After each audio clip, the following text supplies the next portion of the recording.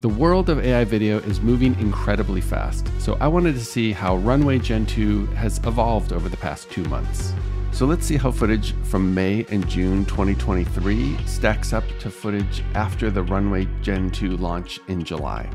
One thing I need to say is that I've used the same exact prompt and the same exact seed for all of these, so typically it should generate the same exact clip.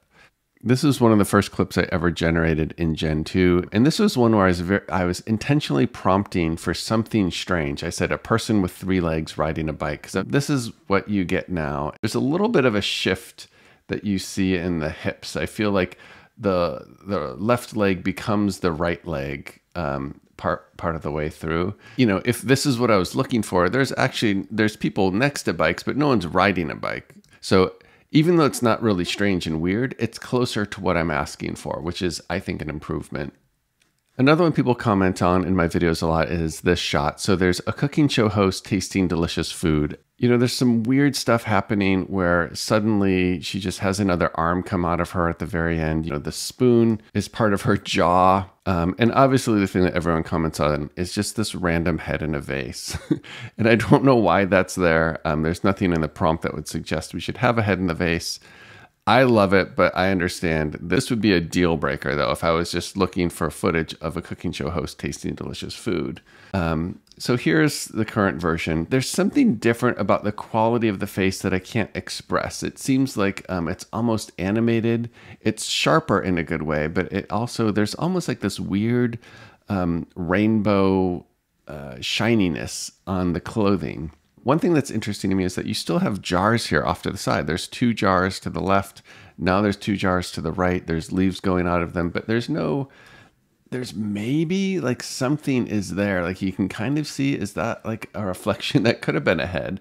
So what is it doing? Like, why does it think that there should be something in this jar like that? Like it looks like a head, and this could almost, if you stared at it long enough, it's kind of like how people see the face in the moon. I think that the food too looks more like prepared food. She looks like she's just eating raw ingredients. She looks like she's eating, kale and tomatoes and an onion maybe. Whereas his looks like there's been some food that's put together. So if this is what I was looking for, like I wanted a cooking show host tasting delicious food. It's kind of like, this is definitely closer to what I was asking for. I love this one for just how strange and surreal it is. But it's getting closer to what I actually prompted for. So this is definitely something straight out of a dream. I don't understand totally what's happening here. I don't know what the scorpion pose is, but I imagine it doesn't look like this. In the new version, it's still kind of strange. Like this is out of all the new footage, this was the strangest thing that I generated. And I think part of the reason is that there's this word scorpion in here and yoga, and it just doesn't quite know what to do. But there's not as much movement. You'll see this throughout. I feel like they've minimized the amount of movement to give you more clarity in the picture and to get it closer to what you're prompting for. I don't know if that's true, but that's just one kind of thing that I'm noticing. So here's another one that I really like. It's just kind of like he's doing a layup and he's just kind of floating around, and his back suddenly turns into his front. This would be an impossible shot to defend against. So, and then this is, there's not any of the motion. It looks like he's in New York City. Like this looks like New York City. This looks closer to New York City to me, even though there's all of this crazy stuff happening with his arms and floating. This looks like a New York City pickup basketball player. If you just took a still of that to me looks much more like this could be an actual real thing, you know? Whereas this looks like you've taken an NBA player and plopped him in the middle of somewhere in New York City. And I don't know why they made the player an NBA player, but I don't want this jersey. I want this t-shirt. And so I would have to prompt differently now, I think, knowing like, okay, I have to be very specific about the scene and the setting and where I want this player, what I want them wearing. So I would probably prompt this differently. People love this cat one because there's this, like, what is this? Like people are like, is this a furry? Like what is going on? It's part cat, part human. You see a human hand here. This is like a very long cat leg. This gets a lot of comments in the cat video that I've gotten. And the prompt is just a funny cat chases another cat around a living room. I love what it generated, but this isn't what I asked for. This is kind of closer to what I asked for. Maybe it's kind of a funny looking cat, I guess. It reminds me of that like grumpy cat. Maybe that's what they're going for. There's not as much movement. Well, I guess there's not as much. There's not a ton of movement in this one, but there's definitely less movement here. It's closer to what I asked for. It doesn't look as real. To me, this cat looks a lot more real than this one. This has that same kind of almost like vaguely illustrated look about it. It's almost like there's like motion smoothing, like when you don't turn off motion smoothing on a monitor or something, and it looks fake but real at the same time. So this is an award-winning cinematic shot of Olympic National Park. And I really love this. You've got a waterfall. It's kind of panning back. You've got moss on the boulders. Like there's sunlight coming through the tree leaves. This looks great. I love this shot. This also looks great. I prefer the older one, to be honest. The lighting in here is much nicer. Like you're getting these like shafts of light, and it's brighter here and darker here. There's the lighting is better, but it doesn't have the same level of things happening in the frame. Like the zoom forward feels a little bit strange. Like you wouldn't necessarily do that as a camera movement, like go directly towards that tree. If the camera movement were actually coming back like this, I like that shot a lot more now if it's just coming backwards like that. Clearly, Gen-2 is just great at nature footage, in my opinion. So the prompt for this is just the Thinker statue by Rodin is watching a TV with NTSC color bars on the screen. I love the colors in this. I love how weird it is. There's not a lot of motion, but it's just so bizarre. Like it feels like art to me. This has a similar vibe, but it feels smoother. The face is blurrier. Maybe this version looks more like a statue. You even have this pillar in the background. This looks like more like a person. Like there's more texture to the skin here. So this doesn't really look like a statue. This looks more like a person who is posing. This looks more like a statue for sure. Let's look at explosions. I thought that this would be a really interesting thing to do because as an independent filmmaker, if you wanted to have an explosion, you could have something that looked like a realistic explosion and export that. This is one that I did not too long ago.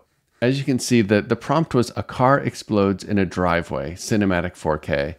And there's an explosion and there's a car, but it's not the car exploding. So this is kind of cool, but it's not what I prompted for. Like I wanted a car that exploded in a driveway because I want to have, like, let's say I'm making an independent film and I want to have a cutaway to a car exploding in a driveway. This wouldn't really do it. This would be like, okay, I didn't get the thing that I wanted, even though there's a lot of motion in this. There's a lot of cool fire and smoke in that explosion. The car isn't exploding. Now let's look at this one. The car is exploding, and this is a massive explosion. And it's what I asked for. The car is actually exploding in a driveway. So in terms of giving me footage that I've prompted it for, we're definitely closer there. So for the last one, I'm going to do three things. Here's the original. So on the left, you have a guy with a beard, and on the right, you have a woman wearing a blouse, and they're hugging. And as you can see, as they kiss, they kind of turn into each other. Like all of a sudden, he gets taller. It's really a very interesting shot. Like you could not... I would not have imagined this. Like I couldn't imagine how I would actually prompt to get this result. But this is so interesting. I feel like people are always commenting on this one as well. What that looks like now is this. So it's still the same prompt. It's very static. And it is what I asked for. You know, I think that's so the one thing that I'm understanding is that in the released version, the footage is much closer to what the prompt actually says. The thing that's interesting about that is it's really good for if you didn't want strange footage, you wanted a couple smiling with their arms around each other, this is what you are looking for. You could probably use something like this. If you go into Gen-2, let's use the same seed for this, and then you can generate previews. So you can kind of see, some of these have umbrellas in the background, some have palm trees. Like this one, it looks like there's just an umbrella floating in the sky. So you'd be like, no, that doesn't look like what I want. I want this that has the palm trees here.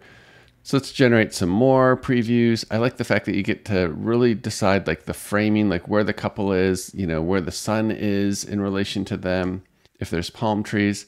I kind of like this one because I'm curious to know if this is like, this almost looks like a paraglider person. Like, is there something happening in the background? It's doing something. I think the golden hour is really putting this golden glow. There's not a lot of motion in this. This thing that I was hoping would be flying across the screen maybe, or floating across the screen, just does like that little, whatever that is, it just kind of like slowly disappears. This doesn't look exactly like the couple that I saw in the preview, if I'm being completely honest. But in terms of like what I prompted for, a couple smiling, their arms around each other, like this is closer to what I prompted for. The reason I keep saying that is that this stuff is moving so fast, and it's probably really important for these companies. If someone goes in and says, I want footage of this, to give them footage that looks like that. In order to get like wider adoption of this tool, there really needs to be a closer fidelity between what I prompt for and the result I get. You know, it really is a new type of camera, and it's a camera that works off of your imagination and how well you're able to articulate what you want to see. A skill that you want to have in the world of generative AI video is being able to write very clear, precise prompts that will give you the results that you're looking for. So hopefully this was helpful. Hopefully you enjoyed this comparison, and I'll probably do another one in a few months when something new comes along. All right, thanks a lot.